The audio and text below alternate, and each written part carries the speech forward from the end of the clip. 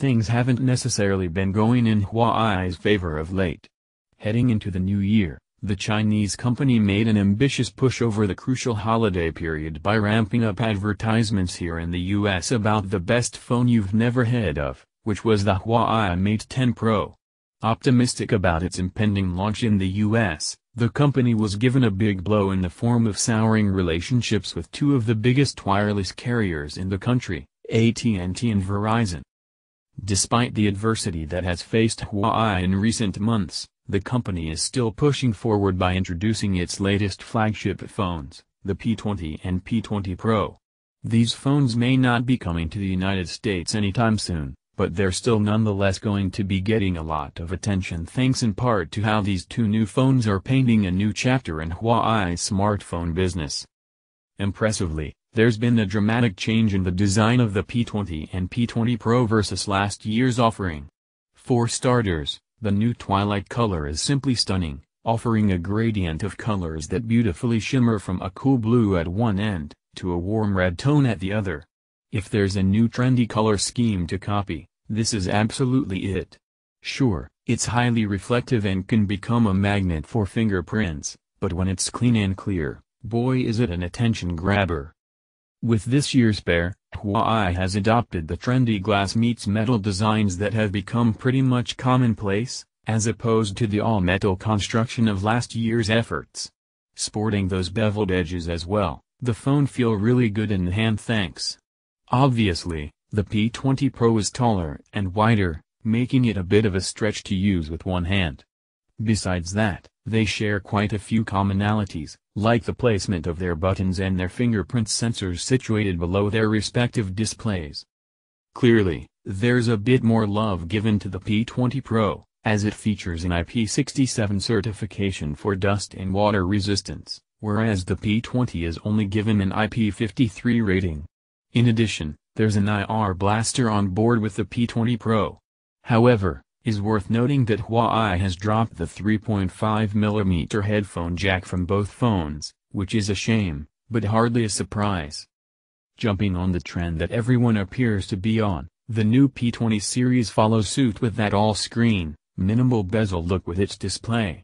For the P20, it's a 5.8-inch RGBW display with a resolution of 2244 by 1080 pixels, while the P20 Pro sizes up with a larger 6.1-inch OLED display with a resolution of 2240 by 1080 pixels.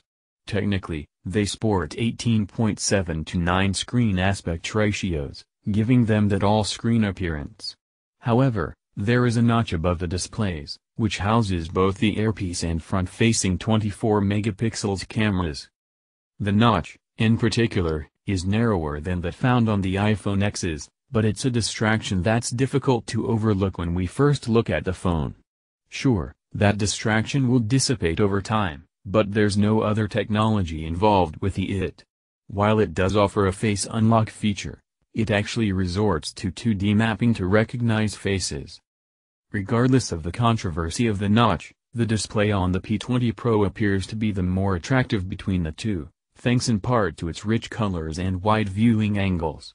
It's still really sharp with the P20 as well, however, it puzzles us why they opted to employ two totally different display technologies with its new phones.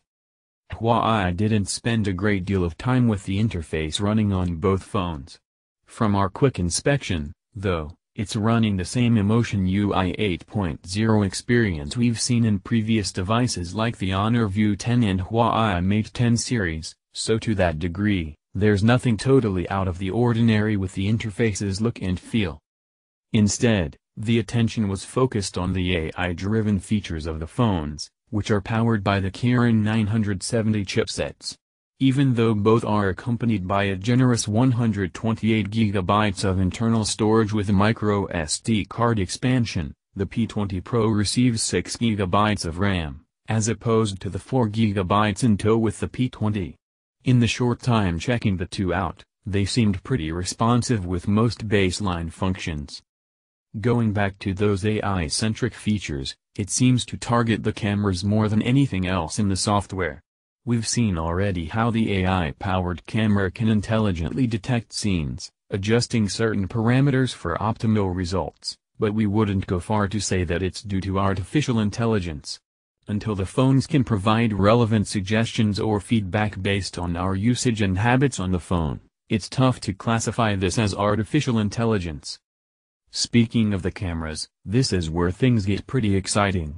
The Galaxy S9 might have introduced us to variable aperture, but the P20 Pro goes another route with its triple cameras.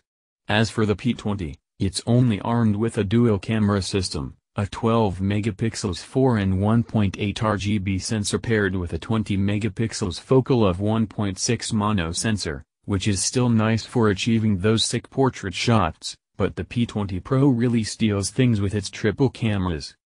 So, what does it involve? Well, it breaks down to a standard 40 megapixels main RGB sensor, a 20 megapixels mono sensor, and an 8 megapixels telephoto sensor. The combination of these three cameras enable the P20 Pro to snap faster, shoot farther, and produce richer colors.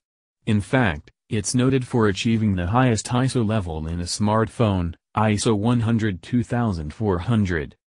Meanwhile, the addition of that telephoto lens allows for a 5x hybrid with AI master stabilization to allow users to capture sharp-looking 4-second-long exposure shots.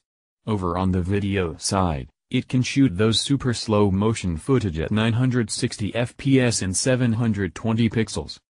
We did snap a few photos using the phone, and not surprisingly, the AI-driven camera intelligently detects more scenes than before. For example, we used the front-facing camera to snap selfies, so the camera automatically detected it as a portrait shot and applied the bokeh effect to the background. The zoom is definitely a nice addition here to offer a bit more variety, but we're eager to see how it performs under low light. Sporting incredibly slim bodies, the P20 and P20 Pro are accompanied with 3400 mAh and 4000 mAh battery capacities. That's pretty generous considering that the two are 7.65 mm and 7.8 mm thin respectively. On top of that, the fast charging technology in play here will deliver a 0% to 58% battery charge with only 30 minutes of charging. On the specifications side, the Huawei P20 and P20 Pro will run on Android 8.1 built on EMUI 8.1. Both devices will be powered by the Huawei Kirin 970 with a lot of artificial intelligence inside. The processor will be paired with 4 GB of RAM for the P20 and 6 GB of RAM for the P20 Pro. For the internal storage, both devices will have 128 GB with no micro SD card slot. So, no expansion possible. Sporting incredibly slim bodies, the P20 and P20 Pro are accompanied with 3400 mAh and 4000 mAh battery capacities. The P20 has a 5.8-inch display with a 2240 by 1080 pixels resolution and a 16:9 aspect ratio. The P20 Pro has a 6.1-inch display with a 2240 by 1080 pixels resolution and a 18:9 aspect ratio. Finally, both devices have a 24 megapixels front camera. The P20 has a 20 megapixels plus 12 megapixels back camera sensors and the P20 Pro has a 40 megapixels plus 20 megapixels back camera sensors. So, there is a big difference on the camera part between the P20 and the P20 Pro. The Huawei P20 and P20 Pro will be available on April 6.